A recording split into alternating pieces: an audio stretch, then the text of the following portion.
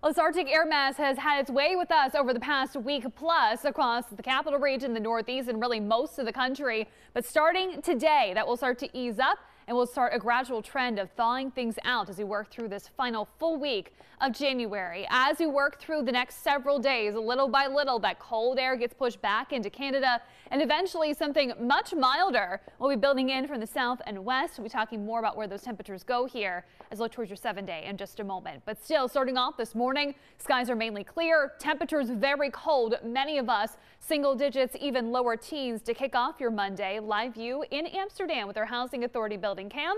Things are nice and quiet, just a handful of cars working through the Mohawk Valley this morning. As we look at the big picture, still have high pressure to our south and of course plenty of cold air hanging in across the northeast, but back towards the west as we move from this transition of the Arctic air to something a little bit milder. There'll be a couple of disturbances that could lead to some messy conditions. In fact, parts of the plains and the Mississippi Valley waking up to an ice storm this morning, and we'll start to see a little bit more of that mixing, some of that moisture drawing closer to us as we continue through the middle part of this week. So for the time being, we're just going to see an uptick in cloud cover as we work through the day. Temperatures still right around freezing this afternoon and into the evening hours, so I wouldn't be surprised if there are some stray flurries this evening. Then looking towards tomorrow, we wake up with the clouds, but we will be dry as we go through the afternoon. A little bit of moisture starts to build in. Snow for most, but maybe a brief period of some cold rain and mixing into valley locations. We're going to keep things on the snowy side, at least some very minor accumulations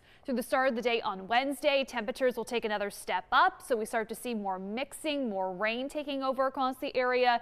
By Thursday and Friday, temperatures will be too warm for anything but rain as we carry on through this week. Right now, just a single degree as we check into North Creek. That is the cold spot. It's 4 in Bennington. We have 14. Meanwhile, here in Albany, mid-teens for your actual temperature in Cobblescale and Pittsfield as we gear up for the day. As we work through this Monday, we are finally thawing out a high of 33 despite increasing clouds.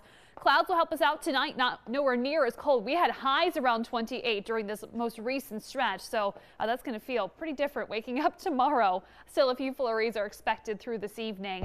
Tomorrow, light snow, that brief period of mixing on the way into the afternoon.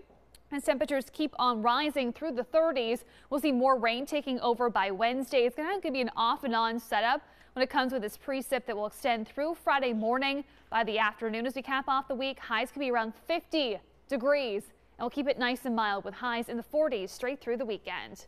All right. Thank you, Jill.